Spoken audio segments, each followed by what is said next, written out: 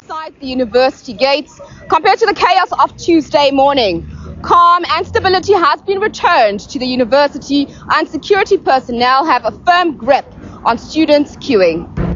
A few parents and applicants continue to wait, unaware that the late application process had been cancelled. The university has acknowledged it fell short on security, but rejected criticism that it didn't communicate the application process adequately. UJ will accept 19-year-old Gloria Sekwana on a full bursary. His mother Gloria died in the stampede. Little comfort for the young student whose quest for education came at a massive cost. The university has committed resources in the form of a bursary.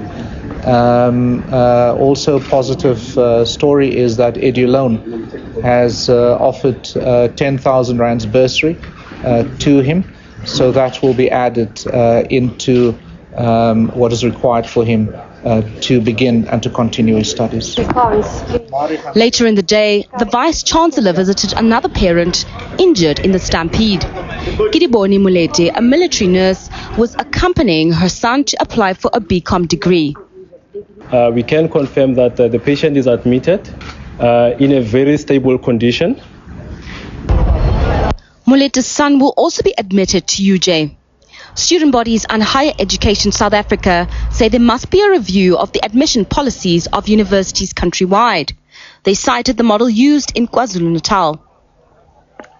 We have worked very hard on developing a culture of application on time, making sure that applications are processed, constant contact with applicants. We keep them informed of the status of their application. We believe that there must be a national application office where everybody needs to apply to.